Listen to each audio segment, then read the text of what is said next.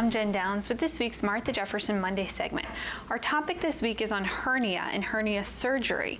We came and spoke with Dr. Jamie Stokes to find out the signs and symptoms and then what he can do to help. A hernia is a weakness in the abdominal wall. It can occur anywhere on the abdomen.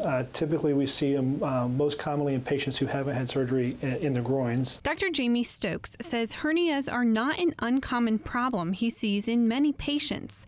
Most people realize there's a problem when they notice a bulge or ballooning of their abdominal wall and also experience pain. If you're having pain, you should certainly seek medical attention, whether it be with your primary care physician or even in the emergency department if it's after hours. If doctors do confirm you have a hernia, Dr. Stokes says everyone should consult a surgeon to determine their risk and if surgery is necessary. When the intestines or parts on the inside get stuck in those hernias, and they can cut off their own blood supply and create a problem for the patient. Most surgeries can be done on an outpatient basis, and Dr. Stokes notes there's an option for everyone. It all comes down to what will work best for the patient. We have a wide range of techniques available, from laparoscopic or minimally invasive surgery to a bigger incision where we reconstruct the abdominal wall. If you would like more information on this topic, please call Health Connection at the number you see on your screen.